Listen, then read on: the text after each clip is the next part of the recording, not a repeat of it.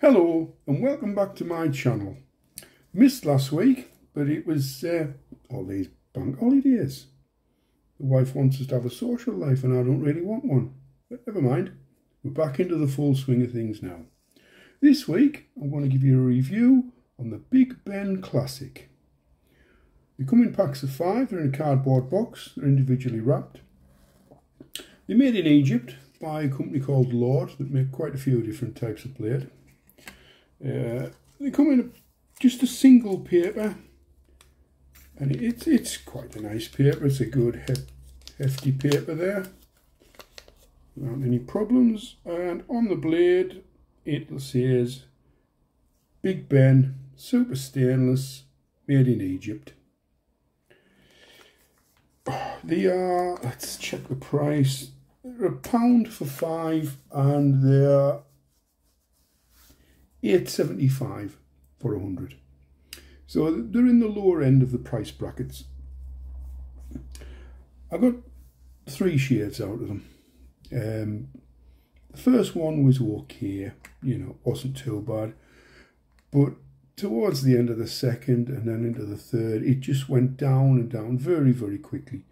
They're the sort of thing, a couple of shaves, throw them away, they'll be ideal.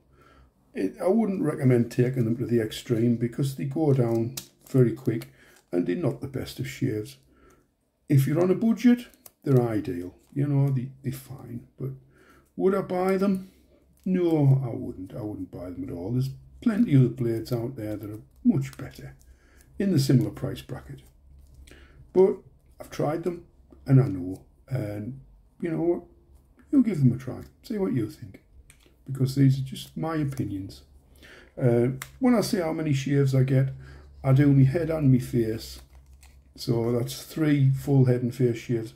So if you're only doing your face, it could be 6 shaves, which is, it's all right. So if you buy them £1 a pack, they're 20p each. How many shaves do you want for 20p? Anyway, by the by, next week I'm going to be doing another one of the treat range. So we'll see how that one fares, okay? We'll see you next week. Thanks for watching. Give us a like, share, give us a comment.